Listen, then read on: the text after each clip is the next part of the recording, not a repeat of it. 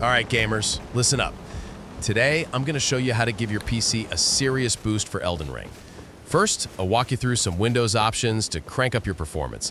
Then, we'll dive into the best in-game settings to jack up your FPS, slash your latency, and say goodbye to that frustrating stuttering.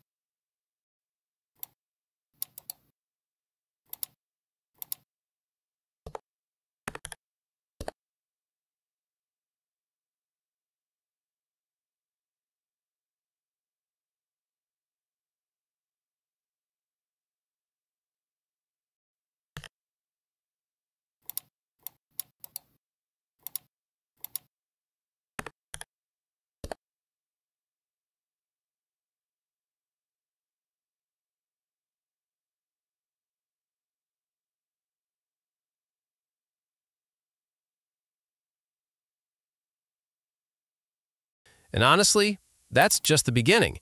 Now, I want to share the optimizations that truly transform my gameplay. This isn't just any advice.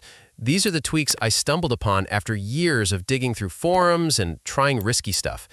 And because safety is everything, I'll show you exactly how to make sure every step is secure and easily reversible. I know what it's like to be held back by your hardware. You feel those FPS drops, the input lag, the stuttering, and it totally costs you wins. You can try to fix it manually, but one wrong move can make things even worse. That's why I built the FPS Boost Pack. I was tired of the guesswork. I spent thousands of hours figuring out what actually works, and I put all that knowledge into a one-click, 100% safe solution. It's not just a bunch of files. It's the complete performance system I wish I had years ago. And it's already trusted by over 1,000 gamers worldwide on both Windows 10 and 11. So let's get started.